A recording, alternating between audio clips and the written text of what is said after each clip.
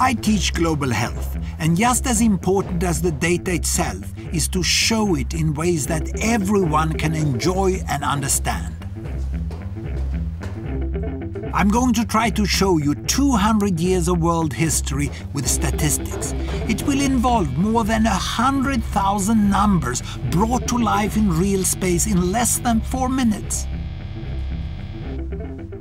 So, here we go. First, an axis for health, life expectancy, from 25 years to 75 years.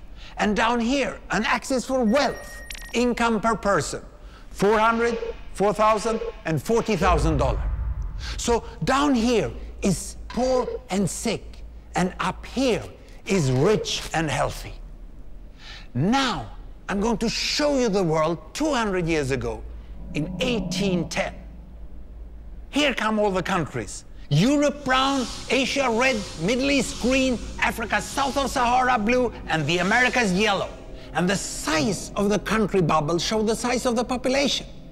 And in 1810, it was pretty crowded down there, wasn't it? All countries were sick and poor. Life expectancy were below 40 in all countries.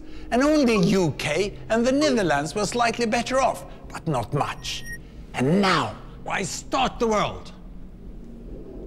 The Industrial Revolution makes countries in Europe and elsewhere move away from the rest. But the colonized countries in Asia and Africa, they are stuck down there. And eventually, the Western countries get healthier and healthier. And now we slow down to show the impact of the First World War and the Spanish flu epidemic. What a catastrophe!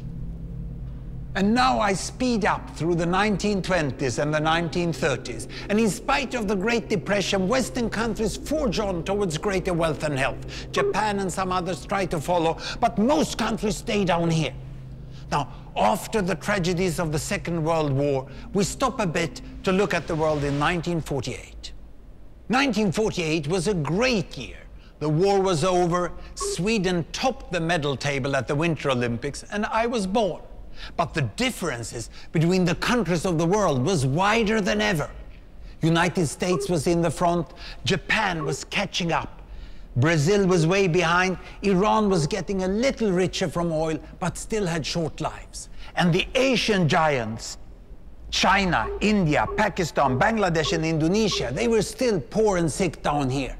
But look what is about to happen. Here we go again. In my lifetime, former colonies gained independence, and then finally they started to get healthier and healthier and healthier. And in the 1970s, then countries in Asia and Latin America started to catch up with the Western countries. They became the emerging economies. Some in Africa follows. Some Africans were stuck in civil war and others hit by HIV. And now we can see the world today in the most up-to-date statistics. Most people today live in the middle, but there are huge differences at the same time between the best of countries and the worst of countries. And there are also huge inequalities within countries. These bubbles show country averages, but I can split them. Take China, I can split it into provinces. There goes Shanghai. It has the same wealth and health as Italy today.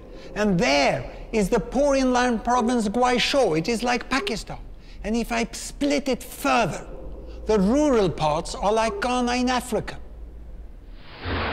And yet, despite the enormous disparities today, we have seen 200 years of remarkable progress. That huge historical gap between the West and the rest is now closing.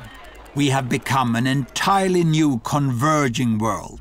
And I see a clear trend into the future. With aid, trade, green technology and peace, it's fully possible that everyone can make it to the healthy, wealthy corner. Well, what you just seen in the last few minutes is a story of 200 countries shown over 200 years and beyond. It involved plotting of 120,000 numbers. Pretty neat, huh?